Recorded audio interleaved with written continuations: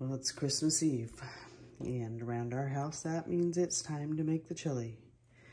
Have had the beans soaking overnight. We've got some black beans in this pot, and in this one we have some small red beans. This is what my mother traditionally made our chili with, so I always make a pot of that.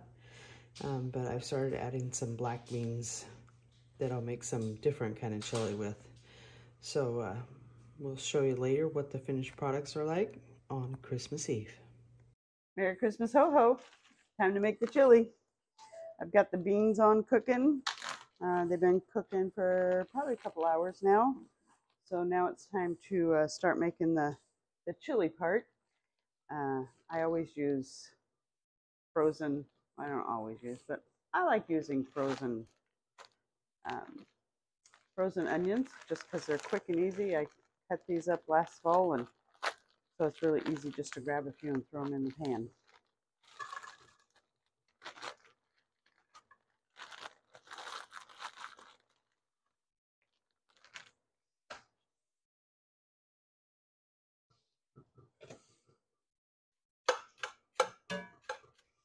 Start with the onions, get them a little bit sauteed.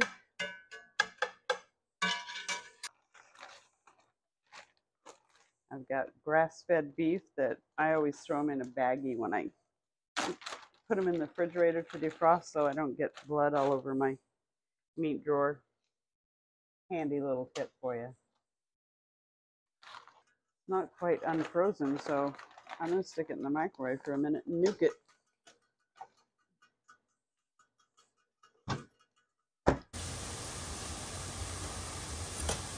Alright, those onions are about done.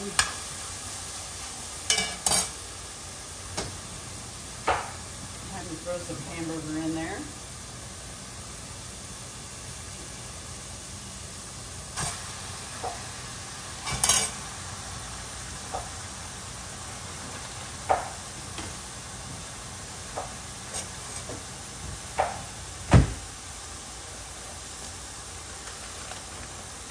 We get this grass-fed beef from our neighbor. She grows good cows.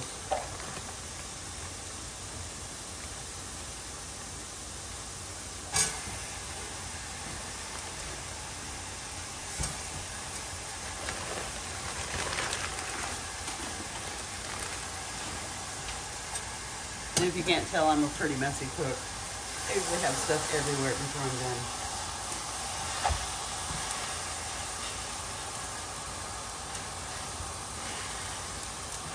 You might notice I'm using a cast iron skillet here. This is something that I picked up from my mother. It's just something she always did, and I kind of follow the tradition.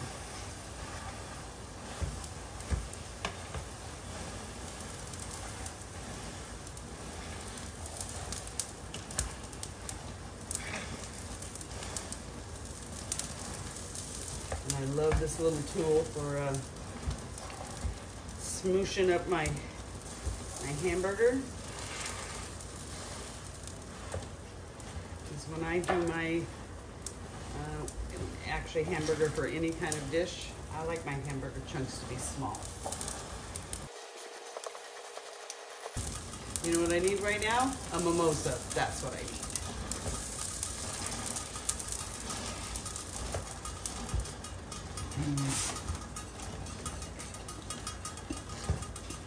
You know, if this were a good video, a mimosa would magically appear in my hand.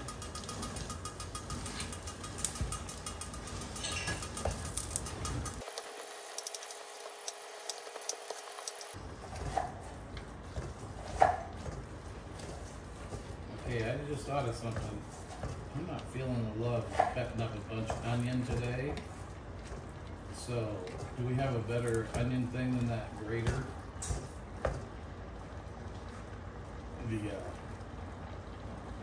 we have that little one we can use? Does that work very good with that?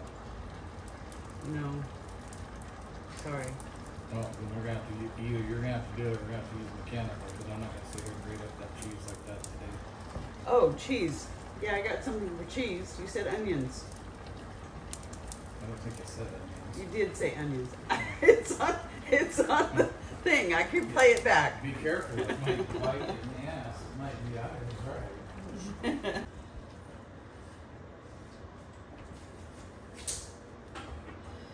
Alright, got that hamburger all cooked.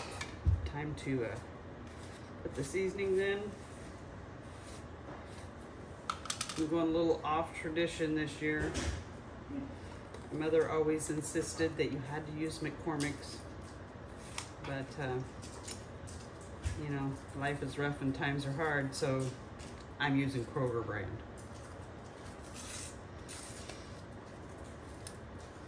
My mother's probably looking down from heaven, shaking her finger at me.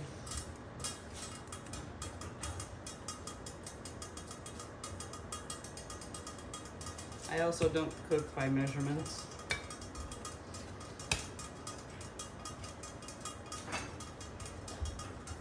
I just throw some in until I think it looks good. That's actually the way that my mother taught me to cook chili. I asked her how much chili powder and she said, well, you just put some in until it looks right and then you can taste it, see if it tastes right. Okay.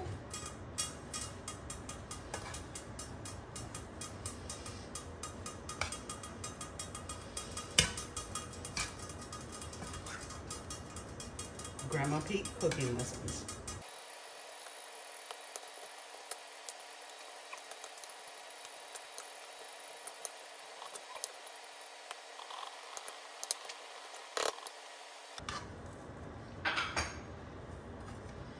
So I asked my sisters last night if they knew how our Christmas Eve chili tradition got started. I always assumed it was something from, you know, my mother's childhood or something like that. Come to find out, it was my oldest sister when she got married, and I don't know the exact tale, but apparently her husband said something about wanting chili. And so my mom made chili for Christmas Eve when we all got together. Because we always used to all get together, of course, on Christmas Eve and then wrap the presents and all of that. And she started making chili, and it just became a tradition. I don't remember any Christmas Eves without chili, but I must have had some because I was already probably at least 10 years old when my sister got married, so there had to have been some in my past. It's starting to look about right now. I think this year I'm going to have to do a taste test on it though, because this is a,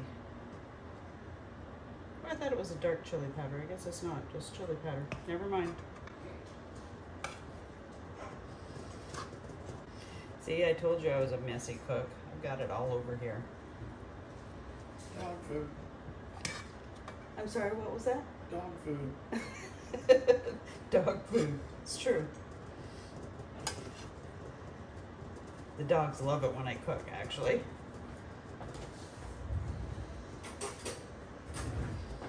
Because they usually have it all over the kitchen floor too, and by the time I'm done, then they get to come in and, you know, lick up the floor.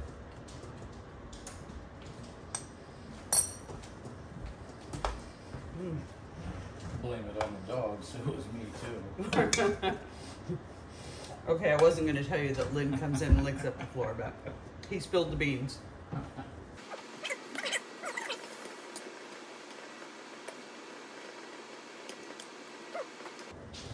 Had just a little bit of a bite. The way that I like it. I don't like my things too spicy. It makes me stop breathing. Sometimes Lynn thinks that's great, but most of the time he's like, no, don't do that. Okay, all right, so now we add in some tomato paste.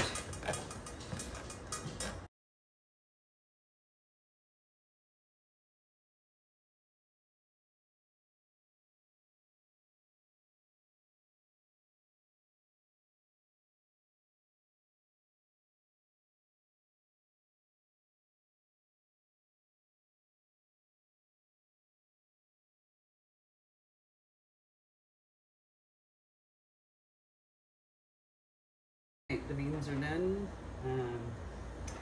Chili has been simmering here nicely for a while. It's time to start to put these puppies together. So for the traditional chili, I'm just going to add some in to the beans. See, I like my chili kind of thick, so I don't have a lot of liquid in there. Go ahead and turn that off now.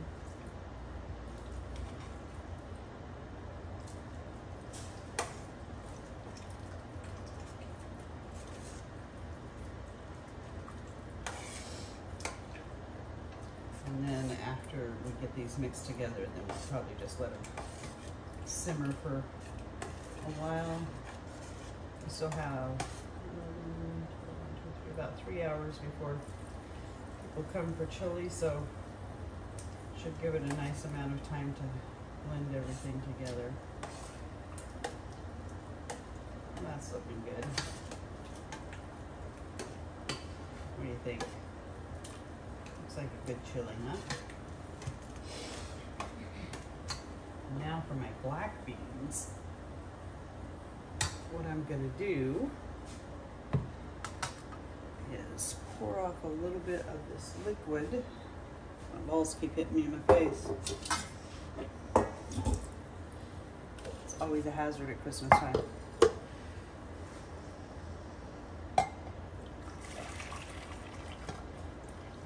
Pour off some of that liquid, because what I'm going to do is I'm going to put those in here.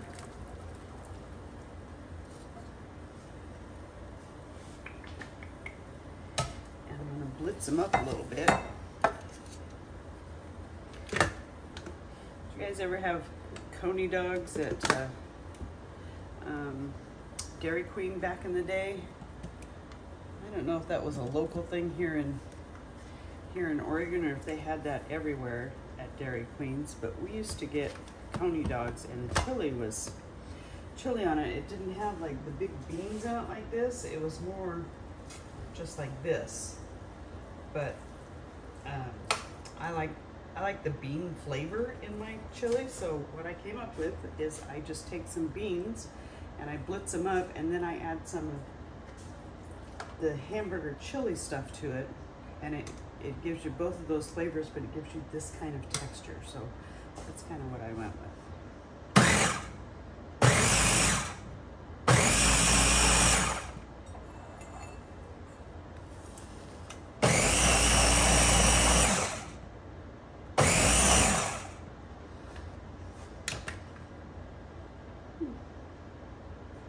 That looks about right. Pour this back in the pan.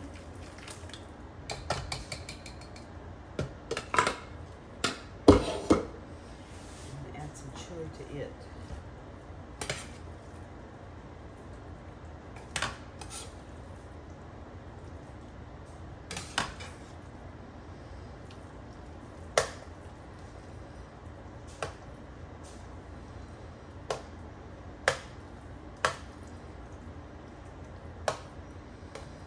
And yes, I am having hot dogs for Christmas Eve chili, so we're gonna have chili dogs.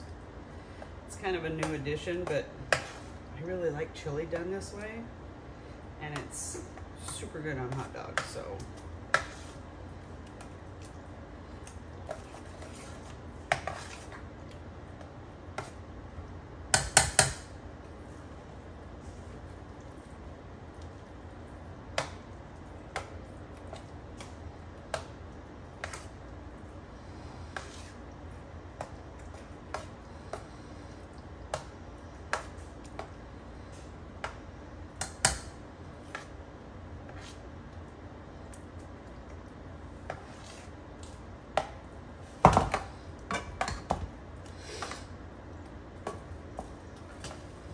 I think that looks lovely.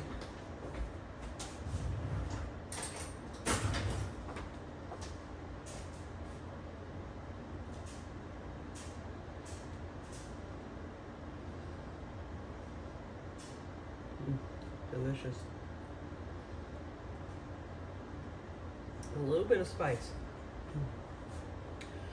Maybe a little bit too much spice. Oh, I'll definitely have to be eating some kind of bread or cornbread or something with that.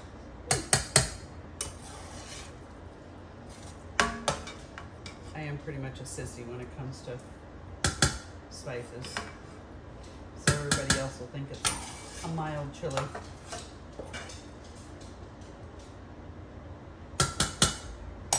All right, there it is, Christmas Eve chili. Okay, so here's the layout. We got some appetizers. We got 3 different kinds of chili. We got cheese to go with it, sour cream, onions, some cornbread, and grilled hot dogs. Okay, from our family to yours. Merry Christmas! And when you're retired or it's Christmas Eve, it's 5 o'clock.